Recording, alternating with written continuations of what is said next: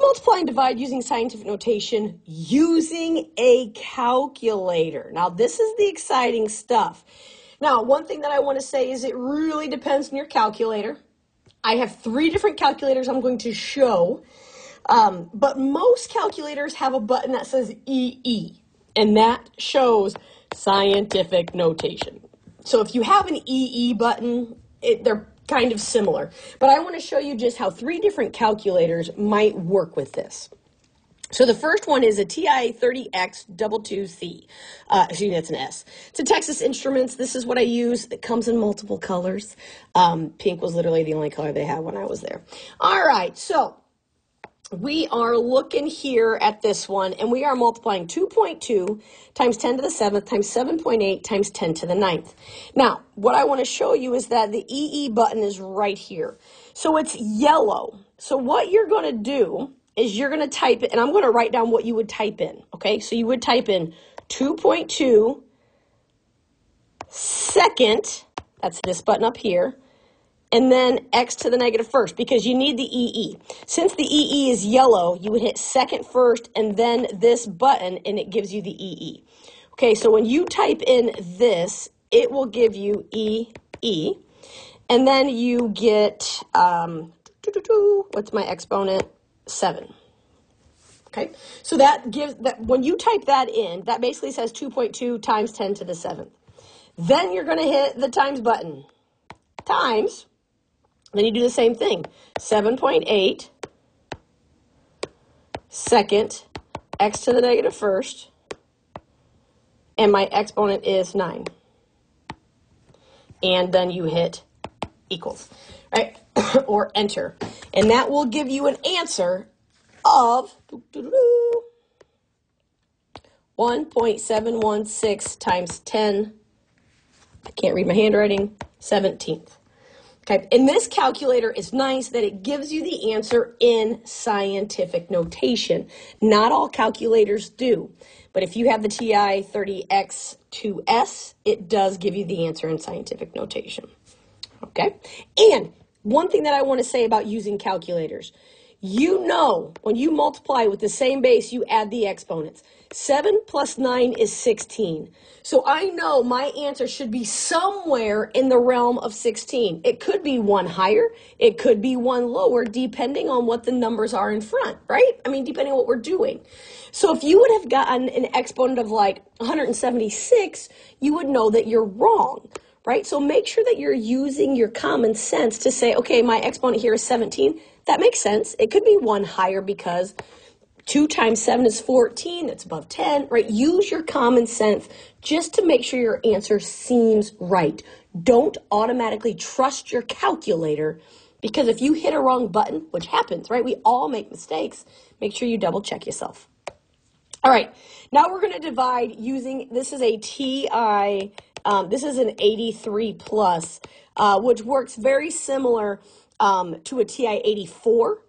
I don't know if you're allowed to use these in your course, but if you are, this is very similar to the TI 30X actually. Okay, so we are dividing. Once again, let's locate our EE button. It's right here. It's also yellow, so we're going to need the second and then the comma button, okay? All right, so same idea. We're going to take 3.4, and then we're going to type in second, and then we're going to hit the comma because that gives us the EE. And then my exponent is 7. Okay, so that we'll type in, and that will give you 3.4 EE7. That means 3.4 times 10 to the 7th. Then you're going to hit the divide button, right, because we're dividing by this. And then you would type in 8.2, again with the second comma. I don't know why I made that into a semicolon. There we go. Comma button, and then the exponent of 10. One thing some people like to do is put parentheses around these. I don't think it matters, but if it makes you feel better, please do. And then at the end there, we're going to hit the enter button because that's the same as solve or equals or whatever. Now, again, think about dividing with what's the word I'm looking for? Scientific notation. We know we subtract our exponents. 7 minus 10 is negative 3. So my exponent should be somewhere in the world of negative 3. And when I type this in, my answer becomes 4.14634, goes on and on and on. And then it says E negative 4. This E is the same as times 10 to the negative 4th, right? This right here is your exponent. Okay, so this would be a 1.146 times 10 to the negative 4th would be your answer. All right, if you feel good about it, go. I have 2 more examples, but feel free to stop whenever you feel like. Now we have a TI-30XA. This one, it's not as nice of a calculator as the other 2 because of the way it stores numbers. It works fine. It's got all the buttons. I don't have any problems with it. But the other 2 store numbers a little easier, and they're easier to read. Works the same. Okay, so with this one, you can see clearly the EE button. We don't have to hit second on this one. We simply hit EE. So for this, you are going to hit 5.7 EE negative 4. And when you do that, I then hit equals, and it changed that into standard form. Then I hit the times button, and then I go back to my second number, 3.1 EE 5. And again, I hit equals. When I do that, it gives me the answer of 176.7. So this calculator did not give me my answer in scientific notation. It gave it in standard form. If you need your answer in scientific notation, we would say, okay, move it 2 places, 1.767 times 10 to the second, because I moved my decimal 2 places.